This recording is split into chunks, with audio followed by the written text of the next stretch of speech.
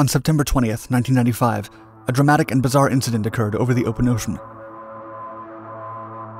That day, 2 U.S. Navy carriers, the USS Abraham Lincoln and the USS John Paul Jones, were on their way back to San Diego, California, after supporting American troops during Operation Southern Watch in Iraq. While conducting a typical training mission in their F-14 Tomcat fighter jet, pilot Neil Waylon Jennings and radar interceptor officer Lieutenant Buga hoped to liven things up for the crews on deck. Nearing the end of the flight, Jennings brought the aircraft near the John Paul Jones and performed a flyby at supersonic speed. Suddenly, while wrapped in a shockwave, one of the F-14's engines exploded. Caught on camera by a sailor from the USS Jones, the blast from the Tomcat astonished everyone. There was no way the pilots could have survived the airplane disintegrating at that speed. But miraculously, they did, even after performing a supersonic ejection, breaking the sound barrier and ending up 55 miles away. Both men only suffered minor injuries. They were lucky to be alive to tell the story.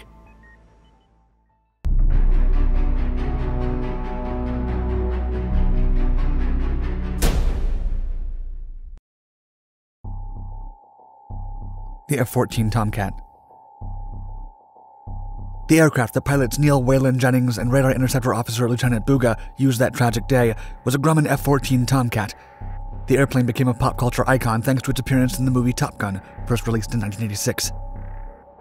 The F-14 was a supersonic, twin-engine, two-seat, variable sweep-wing fighter. It was the first of the American combat fighters designed to fight against Soviet MiG fighters during the Vietnam War.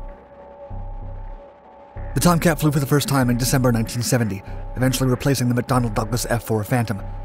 It was an effective fighter that evolved for the better, but its first iterations had engines that were not powerful enough for its size, which led to specific use restrictions. The engines of the F-14As were prone to compressor stalls when performing high angle of attack maneuvers, especially at low altitudes. In the late 90s, the Navy and USAF were transitioning to the F-14B, which had 30% more powerful engines than its previous version. Supersonic speed ejection. When both pilots made it into the air in their Tomcat, their mission was to fly in a cruise missile profile, simulating an attack against the USS John Paul Jones. Everything was going well during the flight, until the USS John Paul Jones controller asked the two-man crew to do their flyby as fast and as low as possible. Jennings continued to accelerate and descend. Then, at around 10 miles from the USS John Paul Jones, the Tomcat leveled off 500 feet at almost 600 knots, just like the cruiser had instructed. After passing the carrier, Jennings initiated a right-hand climbing turn to carry the Tomcat to holding altitude. He pulled the stick and set it to 6 Gs for the climb. Then he heard a bang, and the F-14 rolled uncontrollably to the left. Despite Jennings' attempts to regain control, it was futile. They kept rolling to the left.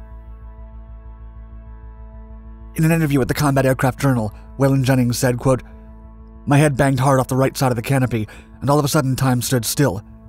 In a span that was perhaps a few hundredths of a second, the comfortable air-conditioned cockpit of our Navy fighter became foreign and hostile." The next thing both pilots remember was the canopy coming off and Lieutenant Buga pulling the ejection handle. As the pilot escaped the cockpit, Jennings felt fearful of the wind blast, face trauma injury, and limb damage. His fear was justified, for supersonic ejections, especially at low altitudes, are deadly. Ejecting at a brute force of almost Mach 1 causes an instant death guarantee for a person. Limbs can be dislocated or shattered quickly, alongside other physical problems. Bearing only slight burns from the accident, both men landed on the ocean and were rescued immediately. When attended by medical personnel, Jennings cut his burned mustache and, with a grin on his face, looked in a mirror and noted that he had also lost most of his eyelashes and eyebrows. After interminable interrogations, Jennings was shown the recording of his crash. He was astonished at how quickly everything happened and how he and Buga could have survived it. He recalled in the interview with CAJ, quote, "The videotape showed our fighter cruising along at the speed of sound, with a vapor cloud intermittently covering the back half of our aircraft. Just after we passed the JPJ, our jet did a Space Shuttle Challenger imitation and exploded into a giant fireball. On the TV screen, the fireball was about 20 times the size of the aircraft." The board created to investigate the accident blamed a faulty component in the engine oil system, but with the remains of the aircraft buried in 17,000 feet of water, nobody will ever know what actually happened. Jennings' conclusion to his accident is quite honest and sentimental. He told the CAJ, quote, "Personally, I am at a loss to explain the event, but I am thankful that we made it back. I can't explain how he survived tumbling out of control at 600 knots in a fighter that broke apart, except to say that God was looking out for us that day."